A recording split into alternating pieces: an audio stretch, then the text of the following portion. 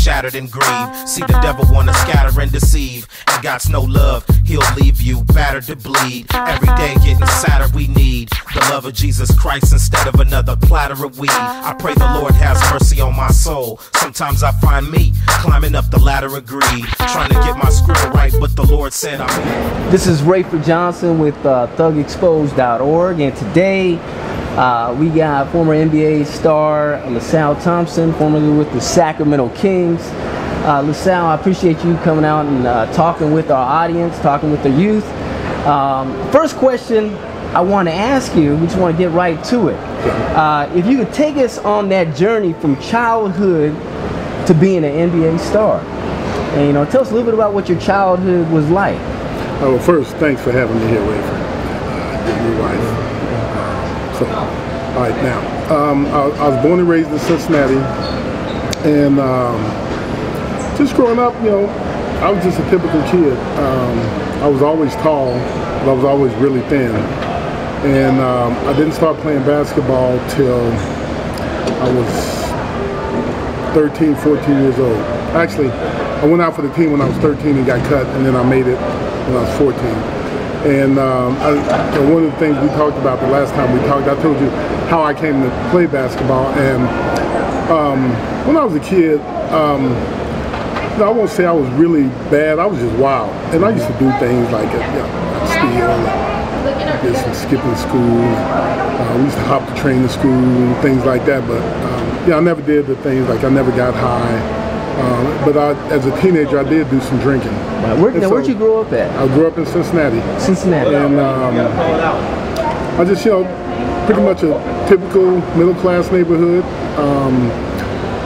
Through elementary school, when I went to elementary school, I didn't know it at the time, but up until I was 7, we lived in the projects, and then my mother and my stepfather, they moved us to it was a regular house in a regular neighborhood. I thought we had moved to the country because I never had a lawn. I'd never seen that much green grass and fields and stuff before, and it was just a regular neighborhood. But when I went to elementary school in 2nd grade, this would have been like about 67, 68. It was the first year that black students were allowed to go to the school I went to. So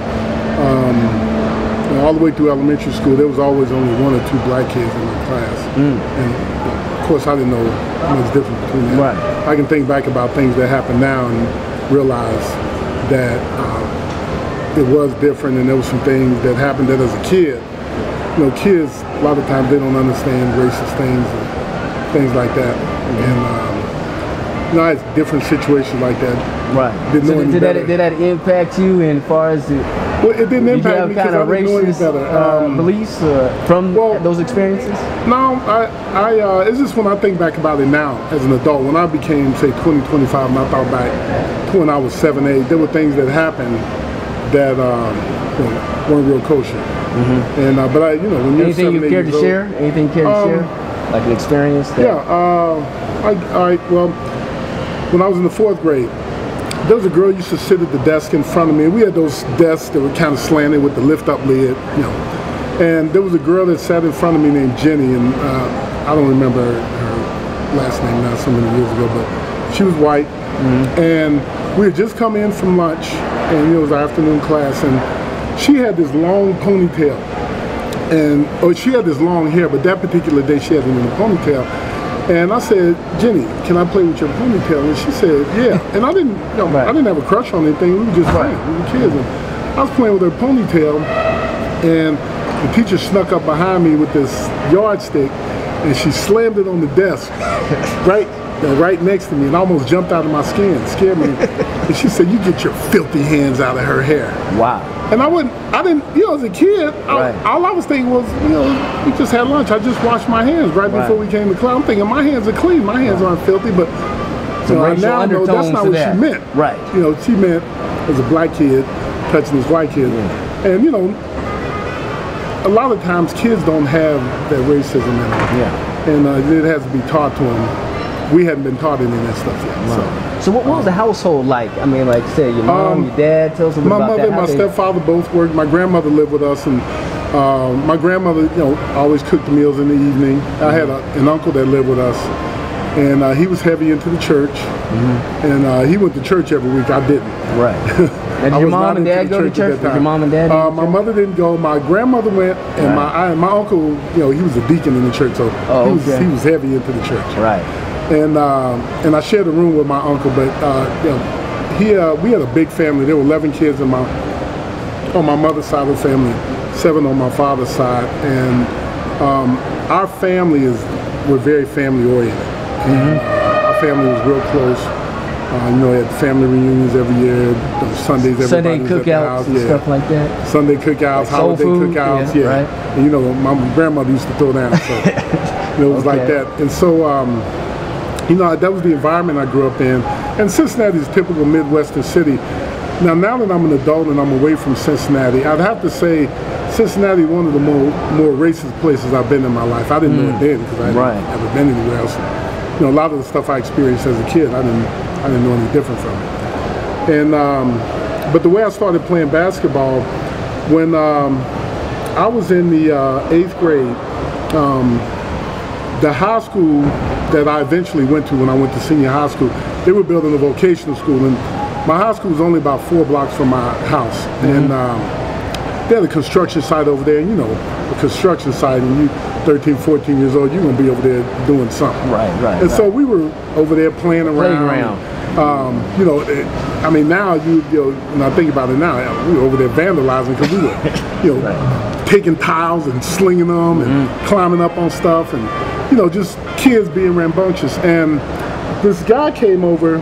He was a cop, and he lived right next door to the high school, like 2 doors away. And I guess there had been some stuff going on over there, and he told me all this later. This is years later I found all this out, but he had been kind of watching over there to make sure nobody was over there doing anything. So when he saw us, he came and he said, "What are you guys doing over here?" And we were just playing around and stuff. And he said, "No, you guys can't be playing over here. You'll get hurt." And he asked us how we were, and at the time I was 13. I was 6'3". Wow. And so he said, I was always real tall. And now how tall are you now? I'm 6'9" now. 6'9", okay. And he asked me, "Do you play basketball?" And I said, "No." And so he took me and my friends, he took us to his garage, and I remember he opened his garage door, and he had about 20 basketballs on the ground. And this guy had 3 kids, 3 sons, and they all played basketball. And so he gave us a basketball, gave each of us a basketball, and he said, "You need to start taking this basketball and playing with it." And so I would go, in the parking lot, there was a basketball goal, and this was in the summertime, and we would go out there and play every day. And in Cincinnati, it gets hot and humid in the summer, but we would go out there about 5 or 6 in the evening, and we would play till 11, 12 o'clock at night. And so what happened, the guys in my neighborhood, the guys that used to come sit in the park and drink 40s every night, they all got together and told me I was getting too big not to play, so they said, "We're going to teach you to play." And we were just out there playing pickup games of street ball. Now I think back, they really didn't know how to play. But they were better than me because I didn't play at all. So I just started playing every day, and then that fall I went out for the team and I got cut. And so what did that do to you when you got cut? Now that when I think back about it, it was no big deal. I wanted to play, but I wasn't, basketball hadn't become that important to me yet. It was just something to do. And so when I got cut, I, kept it going. So, but I continued to play, and the next year, when it came back around again, I went out for the team again. I still wasn't that good. I was 6'5" now. I'm in the 9th grade. And I still wasn't that good. But I think the coach put me on the team because I was the tallest kid in school. He figured I might be able to teach him something. So that was the beginning of my playing. And so I started playing in the 9th grade. I got cut in the 8th grade. I made the team in the 9th grade. We won 1 game. And that's how bad we were. We won 1 game. And then in the 10th grade, we only won 3 games when I was in the 10th grade. But I made all city. The next year, we lost maybe 2 games. And so I made All-State. Who really helped you develop that talent? Just my coaches, like my high school coach. My junior high coach was just a guy, but you see a lot of guys like this. He liked basketball and was a coach, but he didn't really know a lot about it. My high school coach had some experience, and he was, he tells a story now and says, I was just a tireless worker. I worked so hard, but I didn't know any better. Good work ethic. You had a good work ethic. I had a great work ethic. But he would just tell me to do stuff, and I'd do it. And I didn't know, at some point you get tired. And I was so long and skinny. Right. I had so much energy, and I just, I worked everybody, and I did everything he told me to do. And he just helped develop a lot of fundamentals within me. I knew how to run and jump and all that, but he developed ball handling and shooting, and just taught me. He taught me how to play. Now, who was your role model in the NBA at the time? At the time, the guy that I looked, at that time, when I was in junior high and high school, I didn't think I was going to make it to the NBA. And so my role models, there was a guy named Lewis Orr who played in the NBA, but he went to the same high school as me.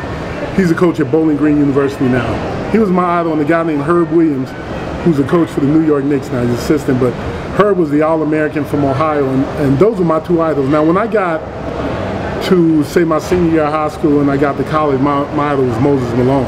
Okay. But, a lot of those guys I looked up to, and, I didn't know in 3 years I got to play with them. But, I started playing. The second year I was playing, I made All-City. The next year I made All-State. The next year I made All-American. And 3 years after that, I was in the NBA. And so my game I developed very quickly. And by my senior year of high school, I was 6'9". I've been 6'9" since I was 17. I thought I was going to be a 7-footer, but I never grew again. Right. After I turned 17, I filled out more, but I was 6'9". I weighed about 220 pounds. Right. So I was really thin. And I went to college at the University of Texas. I went there because when I went to visit, it was hot, and I love hot weather. And so I said, okay, I knew I would play there, and so that was the school I chose. So who instilled that discipline in you to get the grades to be able to go to a university? Because you said that you just followed everything your coach did. My coach stayed on me about my grades, and I've kind of always been a bit of a nerd. I've always been into gadgets and scientific stuff, and I always read a lot. I think the biggest plus to my education is I read a lot. As a kid, I read comic books, and then when I got old enough to read books, I started reading books. I remember I would check books out of the library 5 or 10 at a time, and I remember one time I was checking out 10 books, and the lady said, "What are you gonna do with those books?" And kids don't. There's a lot of things we don't. I was like, "Well, I'm gonna read them." That's unusual. And the lady wouldn't let me. She wouldn't let me take 10 books, and she said I wasn't gonna read them. I'm thinking, I read 10 books every week, and so she would only let me have like 3. Did your mom make you read? Mom and dad make you read? You was just on your own. All stuff like all the books that kids read. I just read. I like to read, and so the lady would only let me have 3 books. Well, I was back to the library 2 days later because I was done with the books I took. Okay. And I was mad because now I got to go back to the library again when I'm used to going once a week. So, but I think that was the biggest plus for me was I read a lot, and it doesn't. I think if you're not a person that reads a lot or you're not a good reader, there's something that interests you. You can find books or something to read about that. Right. And so I always encourage kids and people to read because it opens up a whole new world to you. There's a lot of things you can educate yourself on just by reading. And now with the way the internet is, I mean, I spend probably 5 or 6 hours a day on the internet, and I read about everything. We might talk about something here, and I'll go home and look it up and read about it. Somebody might say I have some sickness, I'll go look it up and read up on it and see what's wrong with them. You got a thirst for knowledge. I have a very huge thirst for knowledge. Okay, and that just came naturally as a youth, just being curious about things. I was a very curious kid. Okay. Yeah, that's a good habit. Now you said you weren't really drawn to the drugs like a lot of youth are in high school. Growing up, and I remember all my friends would smoke weed and get high and stuff. I remember in junior high, I knew a guy in junior high who took heroin. And there's a lot of drug activity going on in your area. Cincinnati's pretty tough area. I just never. It wasn't as tough then, but it was just something I just never did. I never felt an urge to, and there was no. I can't say that there was some thing that happened or some event. It's just something I didn't gravitate toward.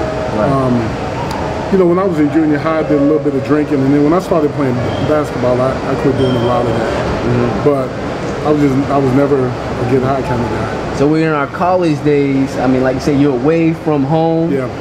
You know, like I said, you know, a lot of people have those beliefs that when kids go off to college. I'm going to tell you something else about me now. When I think back now, you couldn't have told me this when I was 17, 18, 19.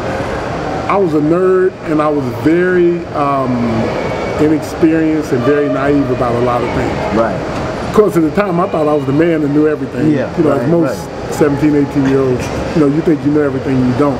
And so, but at college, I didn't, you know, I think the 3 years I was in college, I maybe got drunk 3 times. And, you know, every now and then you drink some beer or something, but that was just never my scene. Yeah. And luckily, the guys I hung with, the teammates I hung with, they weren't like that either. We go out to the club and have a good. And at that time, when I went to college, the drinking age in Texas was only 18. So I was old enough to drink, but we didn't do a lot of drinking. We go out and party and hang out and stuff. Right. But you know, I think it was chasing women more than it was any type of getting high. Right. So now you get drafted into the NBA. Now, how was that? How was that experience to get drafted into the NBA? Well, like you said only, you know, from Cincinnati. Yeah, I always give kids an how many people got drafted. Yeah, I give kids, like here in Sacramento, I want to talk to a group of kids, and I said, and all of them say, you know, they want to play pro ball. Well, you know, everybody wants to do it, but a lot of people don't want to put in the work to do it. And I said, let me ask y'all a question. I said, all y'all think y'all gonna make it to the NBA? I said, how many people from Sacramento do you know that made it to the NBA? And they started thinking, they said, you know, Kevin Johnson, there's a kid that plays in Orlando whose name escapes me right now, but there's Bill, what's the kid who's from Elk Grove, played for the Bulls? Bill Russell? No, not Bill Russell. And I might be at his first name. The guy from Bill Cartwright. Bill Cartwright. Right. There's probably, and we're talking about the last 20 years. Yeah, that's wild. 20, 30 years, there's maybe 5 guys from Sacramento that made it. So, you know, I tell kids it's very difficult. And I said, you look around you, every kid in this city, there might be one kid that makes it to the NBA. You know, you might have 3 guys that make it to the NFL. I said, but sports can get you a free education because college is really expensive. It can get you a free education, and because you play ball, it'll get you some good connections for a job. And that's how I try to tell kids to look at it. I said, if you end up making it to a pro league, a good part of it is luck. Because for every guy like me that played in the league, there's probably 10 guys that were as good as me that something happened and they didn't make it. So, you know, unless you're really good like LeBron, D-Wade, somebody like that, those guys are probably going to make it to the league. But for a lot of guys, a lot of it is luck, a lot of it is circumstance, a lot of it is being with the right team or having the right coach, things like that. And a lot of it is your parents. You're right. Coming up in the right household, being around the right people. So what are some of the things you feel that your parents did right for you to keep you on that track? Well, you know, my mother was strict, and so my mother was, you know, I grew up in a black household, so we got hit. So my mother wasn't afraid to punish me. And I think the last time my mother, she didn't whoop me, but the last time my mother hit me or beat me, I was 15. Right. I was 6, 7. Right. And I think she just decided that I was getting too big. Right. And then she would yell at me and stuff, and she would just punish me anytime I did something wrong. But, you know, my mother, you know, made us go to school, but, you know, she worked and had food on the table for us. And, you know, my grandmother was at the house all the time, so you wasn't sneaking and getting away with a lot of structure in the house. Yeah, we had a good family structure there. You wasn't getting away with stuff. Right. And so, but we had, you know, my uncle was there. He'd say on me about stuff. So we had a good family structure. And then, you know, I had a good extended family. Yeah. You know, people around my neighborhood, they kept an eye on things. You know, they say it takes a village to raise a kid. Yeah. If I was down the street doing something, my mother would know about it. There's some accountability. So yeah, there was a lot of accountability. A lot of accountability going on. Yeah. So you get chosen for the NBA, and that, I mean, what was that like? I mean, you got drafted. Yeah, I started talking about something else. So, no, that's all right. I want to like what happened, I knew in my junior year of college I could go pro, but I hadn't decided whether I wanted to go. And me and my coach sat down and talked about it, and he said, you would be a top 10 pick right now, but you need another year of college. And so I was leaning toward coming back to school. And then about 2 days after we had this conversation, they fired the coach. Really? And so I didn't like the new guy they brought in. I mean, he's an okay guy, but I didn't want to play for him. And so I decided I was going to go pro. And at that time, you didn't have guys coming out of high school going to the league. So even though I'd been 3 years of college, I was the second youngest guy in the NBA my rookie year. I was 21. Okay. And a guy named Clark Kellogg, he was 3 months younger than me. We were two youngest guys in the league. We were both. We played against each other in high school. He's a really good player. But you know, I came out and I got drafted by the Kings number 5. Now, see, when I came out, guys didn't make millions of dollars like they do now. I was a number 5 pick in the draft.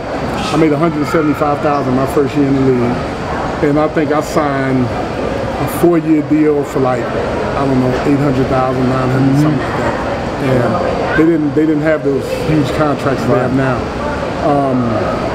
And what was your major in college? In college, I majored in advertising, and that's, I have a vivid imagination. So you know, even now in business, I can always come up with ideas about different things to do. I have a very creative mind. You think a lot of that comes from your reading?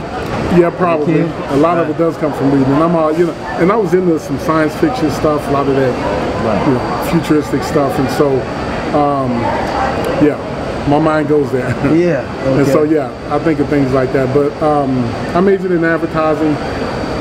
Now, if I had to do it over again, I later on in life, I got into a lot of that gym and physical fitness stuff. So if I went back, I'd probably change my major to some type of phys ed. But, you know, whatever you have an aptitude for or whatever you want to do, there's probably a field you can go into and do well at it. And, you know, that's the thing in life, to find out what your passion is, and if you can do that for a living, then that's a good thing. You get to do what you like it. Yeah, that's a true blessing. But I got drafted by Kansas City. You know, when I got in the NBA, I was young, and the NBA wasn't as big as it is now. You know, it was on TV, and you were a pro athlete and all that. But, you know, you didn't have all this Facebook and Twitter and everything all over the internet.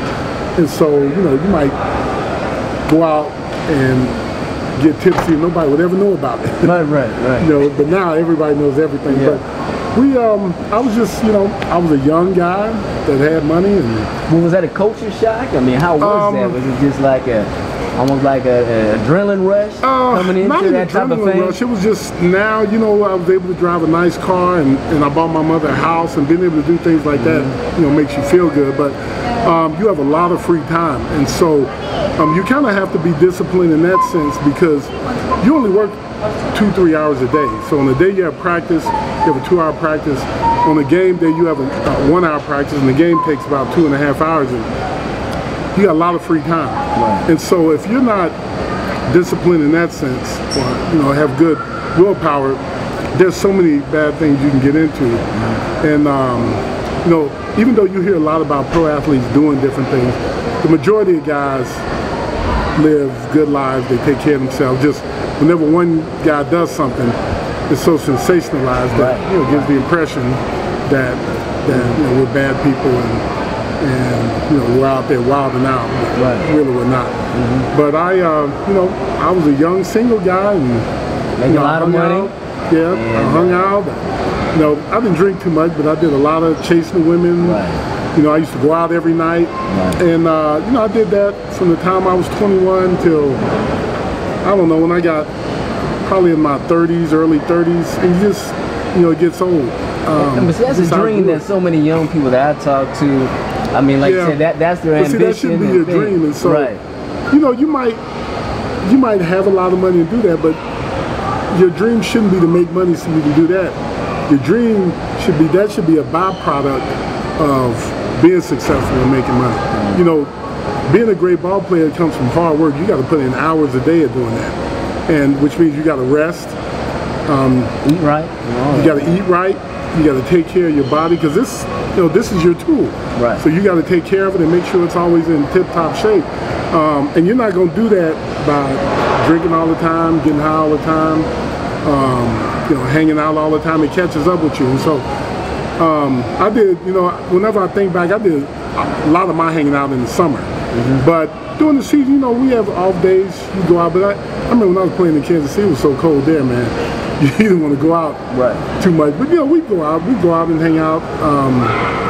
I'm trying to think. There was this little club down from the arena called Amigos. We would always go there after the game. Little tight club. Right. But we go in there and just hang out, have us a few drinks. But then, you know, the game is over at 9:30. We usually be home by midnight because we had practice the next morning. And our coach didn't play. He would, you know, a lot of coaches, they'll practice early in the morning. Now I think coaches have gotten so now they practice later in the day. So now it almost doesn't matter if you hang out because if you practice, you know, 11, 12. So they kind of cater their practices towards not the so lifestyle much cater. of the players? What I think they try to do is make it so that because you play at night, there's really no need for you to be up early in the morning. That's why, you know, basketball, we never had curfews. They don't have bed checks like football, because football they play early in the day. Basketball, you don't play till 7 at night, so it doesn't matter if a guy stays out till, say, 5 in the morning. He doesn't play till 7 at night, so he's got all day to rest. But if you do that every day, it catches up with you. And so, you know, with basketball, a lot of it is self-police and self-discipline. Okay. So now you live in that lifestyle, like you said, you had that kind of player lifestyle with the women and things like that. And like you said, a lot of these young people look at that and they say, "Man, that's the pinnacle of life. That's what I'm living for." But you said you got played. That got played out, and you told me played out quick. Well, you know, as I matured, you get tired of hanging out every night. You know, maybe when you date for a month. Or, you know, not that long, and then you start, you know, what really happens is people start gravitating towards you and latching on to you to get something off of you, not right. And so the dilemma you end up having is people around you, they're around you because they like you, or they're around you so they can get something from you. Right. And most of the time they're around so they can get something from you so they can leech off you. Now, was there a void going on in your life at that point? Like, it's like something was missing? I didn't think so at the time, but there was. And I got, I really just got tired of hanging out all the time. And so I started spending more time at home. And I got, you know, I'm thinking about back in the 90s, and as computers started to come around, and I was really into that stuff, I started gravitating more that way. And I had friends that were, you know, I ended up having some geeky friends that were into that stuff, and I became more of that kind of guy. Right. And I got really heavy into physical fitness and going to the gym every day. And once you start doing that stuff, you're not going to be hanging out every night because you know, we just be at 9 o'clock. You're thinking, I got to be at the gym at 9 tomorrow morning, so you know, I can't really be hanging out too late tonight. And you just kind of association brings along similarities, kind of. Yeah. Right. And so I, you know, at the time I wasn't thinking there was, you know, that this is kind of an empty thing and it's not really a great thing and I don't really enjoy this.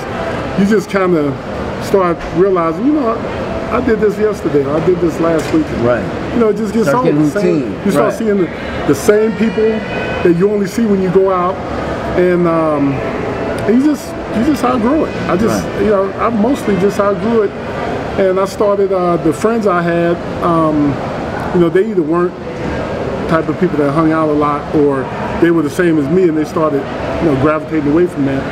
And then I kind of, you know, I grew up, when I was a kid, I went to church, and I went regularly, and as I grew up, I always knew God.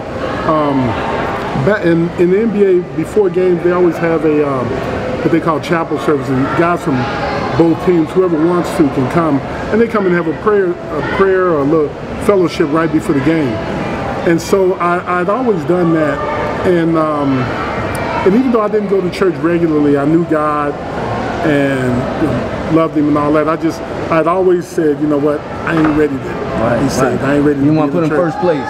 And I just got to a point where I have a friend, Bill Nelson, who very religious cat, very strong in his walk with God, and we were really good friends. And you know, Bill, he didn't chastise me too much about, you know, not being saved and going to church and stuff. He would mention something every now and then, but he wasn't the type of guy that stayed on you about it. But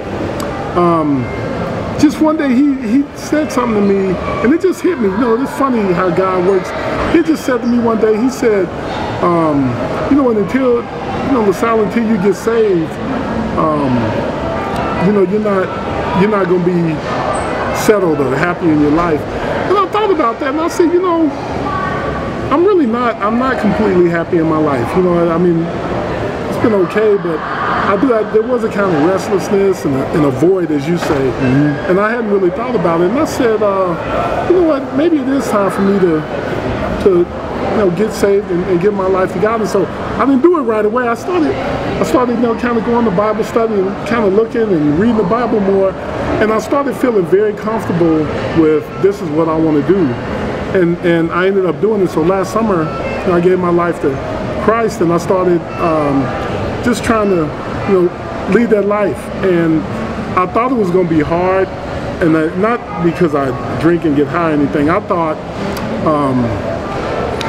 it would be the two things that I thought would be the hardest for me. I thought it would be hard for me to quit cussing because I cussed a lot. And a lot of people don't know that. If you're real close to me, you know I do. And I thought that I thought when I got saved, I wasn't going to date again until I got married. Right. And what's happened is I've gained much better friendships with women. And now, instead of looking at a woman and looking at her physically and lustfully, I look more at like the kind of person she is, and what kind of friendship we can have. And mostly, all the women I know now I have good friendships with. You know, some of my really close friends are women that are like sisters to me. But that relationship kind of renewed your mind. Yeah, just things are good right now. I'm happy with you know, loving the Lord and going down that path, and all I pray for is just God to just guide me and tell me what He wants me to do, and go down the right path and do, you know, make sure I do the things every day that He wants me to do. But you know, I'm happy. Things are good, and I like my life. Yeah, there's just one thing you could say to the youth. You know, I would just, within a minute, what would you say? It's hard to say one thing. I'll tell kids this. You know, you're into whatever sport you're into. Use that sport, and there's so many disciplines in sport that translate to everyday life to make you better. But never look at the sport as a means to gain, you know, to gain great notoriety, to hang out, fame, and there's great money and all that, because that stuff should be a byproduct of your hard work. Yeah, everybody wants to have money, but you know, you want to play. When you go train to be an athlete, you want to train to be the best athlete you can. You don't want to train to go make money, because more than likely it's not going to happen. And so you might as well use that training and that skill. It can still make your life better and translate into something else good. And so you should look at it like that. But you know, if you like playing sports, just work at it as hard as you can. You got to be dedicated to it. You got to put the time in every day. And that's what I mostly tell kids. But I tell them, don't count on being a pro athlete. It could happen, but there's about a 99% chance, even more than that, 99.5% chance it's not going to happen. You know, for every Kevin Johnson you see, well, for Kevin Johnson, you see there's probably 2 million kids out there that didn't make it. And not to backtrack, but you was telling about that brushing with the law. Yeah, I just, you know, when I was a kid, I was kind of wild, and and it was actually one of my teammates. We were, I used to do things like I used to steal from stores, that kind of stuff, and we, there was this store around, you know, as I'm thinking back now as a stupid kid, store blocked from my house, and it was a little pony. A pony keg is like one of those little neighborhood mom and pop stores. Right. We call them pony kegs in Cincinnati. And me and one of my friends broke in the store. We were going to steal some sodas or something. And of course, you know, the police came. We ran. We got caught. And it's the only time really I ever got caught doing something by the police. But I remember I had I think the most sad thing about it was I disappointed my mother, and that was the thing I worried about. I wasn't so much scared of going to jail or any of that. Yeah. It was, you know, the effect what I did had on my mother. But I had to go to court, and when I went to court, I remember I'm there. I was, I think I was 14, and I told the judge, it was a lady judge, and you know, she asked me, "Do you have anything to say?" And I said, "You know, I did this, but if you give me a second chance, I swear I'll never do anything again." And you know, I gave her one of those speeches, and she. I don't even think she gave me probation. She just, you know, she let me go, and she said, "I'm going to be watching you to see." And I mean, I ain't gonna say I never broke the law again after that, but you know, but it woke you up. Yeah, it woke me up, and that was one of the things that spurred me and said, you know, instead of doing that, start concentrating on this basketball. And because I was playing basketball at that time, but it was just, you know, I just started playing, and I wasn't, you know, greatly into it. I wasn't a great player or anything. It was just something I did, and I just started. That was when I started, you know, concentrating on it more, playing more every day, and I started getting better, and I just continually got better. Right. So since that relationship that you developed with the Lord, you know, how has that changed your perspective in life, you know, towards your goals and everything else? I'm not as much in the world anymore. And I kind of been getting to that point anyway where money doesn't mean as much to me as it did when I was younger. You know, I don't feel the need to have a nice car. The only thing you want to do, you want to be happy and comfortable in your life.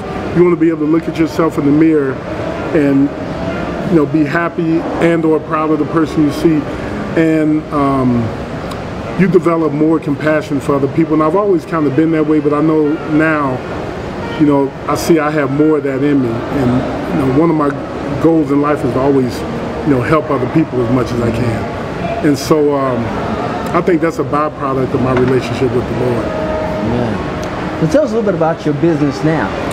Okay, I'm always doing about 5 things. I always tell people I'm a serial entrepreneur. But I have a development and construction company, and we do some telecommunications also. And mostly we just get state and federal contracts, and it's just, you know, work.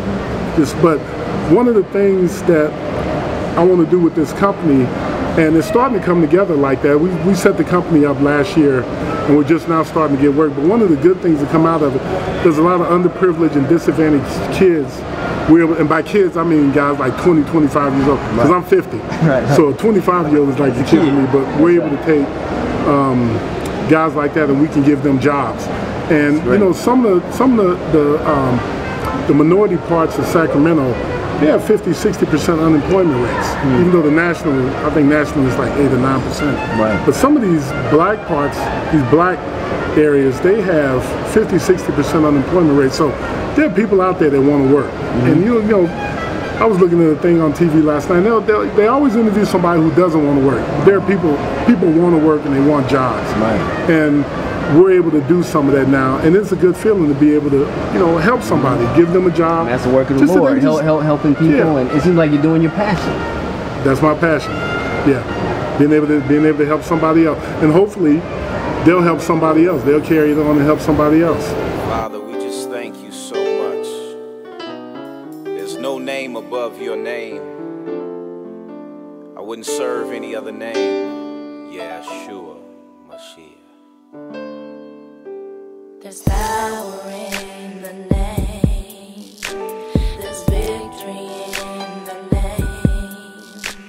There's healing in the name. Healing. Anointing in the name. Yes. There is peace in the name. If you would speak aloud the name, then every knee shall bow before. Every knee. Every tongue proclaim. There's power in the name. Power. There's victory in the name. There's healing in the So much healing. anointing in the name. Yes. There's peace in the name. Peace. You would speak aloud the name. Every knee shall bow. Every knee. And every tongue proclaim. Yeshua, Mashiach, Jesus,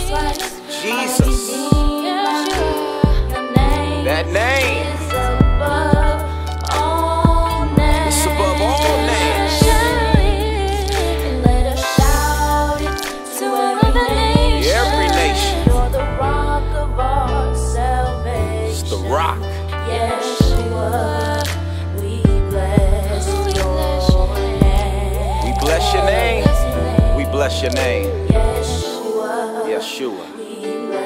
We bless your name. Power. So much. There's victory in the name. There's healing in the name of God. Anointing in the name. There is peace in His name. If you would speak aloud the name. Say it loud. Every knee shall bow. Every knee shall bow. Every tongue. Yeshua. Jesus. My Redeemer. Your name. It's above all names.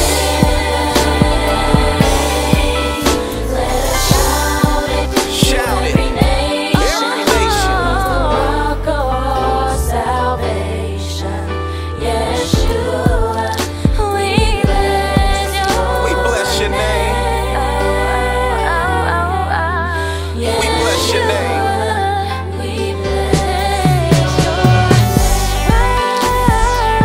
Lord, you're so good.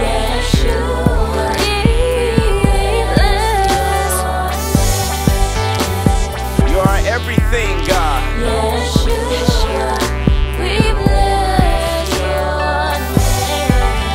All power is in your hands.